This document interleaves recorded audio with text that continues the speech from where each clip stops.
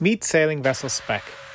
She's a 1985 Beneteau First 42, although most commonly confused for a Swan or a Baltic.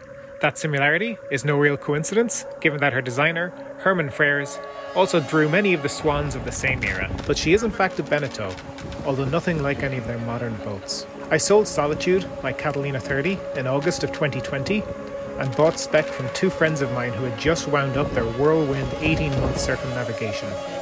So she's already proven herself with one lap of the planet under her belt. She's been fitted out from stem to stern with some amenities that make her a great offshore passage maker, including an Aries wind vane self-steering device, which I'm still mastering, and enough solar to make her energy self-sufficient. Oh, she sails pretty well too.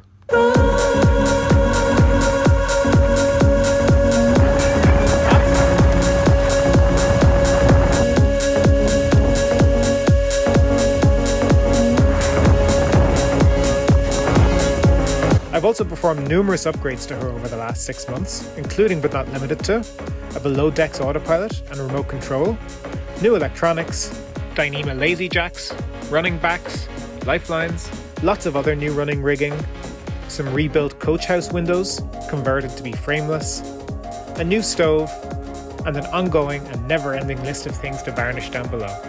Speaking of which, let's head down below for a look. It's down below. Expansive nav station that doubles up as a pretty decent desk. Switchboard, VHF stereo, AIS, nav computer. Here we have the galley, nice double sink.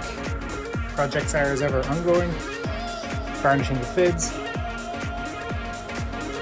Decent sized icebox. Dry storage. Gimbal stove, which I've newly installed. The old one is a mess. And an oven as well. Aft to port, pretty big quarter berth currently occupied by my bike. 1.5 adults, 2 adults, with a bit of a squeeze. Aft into port is the head. Lavac vacuum head, decent size. Not so much room that you're falling around offshore. Here's the salon. Port and starboard are fairly large pilot berths. I fit and I'm 6'3". Very comfy place to be at sea. You'll notice the portside cushions are missing right now since they are being redone.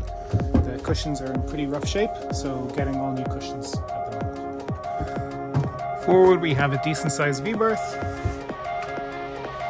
I fit very comfortably. Little area to get changed. All our offshore gear, storage, and then there is also an aft head that is out of service and is currently extensive storage. More offshore gear in here, sleeping bags and sails. Lots of sails. I've been a long admirer of these 80s Frers era Beneteau Firsts, but I did have some reservations. Teak decks are often considered a ticking time bomb, and someday these decks will need to be ripped up and probably replaced with fiberglass. However, thankfully, I've slowly but surely been replacing the plug holes, and there's plenty of depth of teak left in the decking so far. Of course, I'm incapable of making any decision in my life without the use of a spreadsheet, and so I evaluated a bunch of options within my budget, ranking the options based on a number of criteria very specific to me. Things like, can I sail the boat 5 nights a week with ease? Could I do some solo racing? Or could it cross an ocean? I've been delighted with Speck.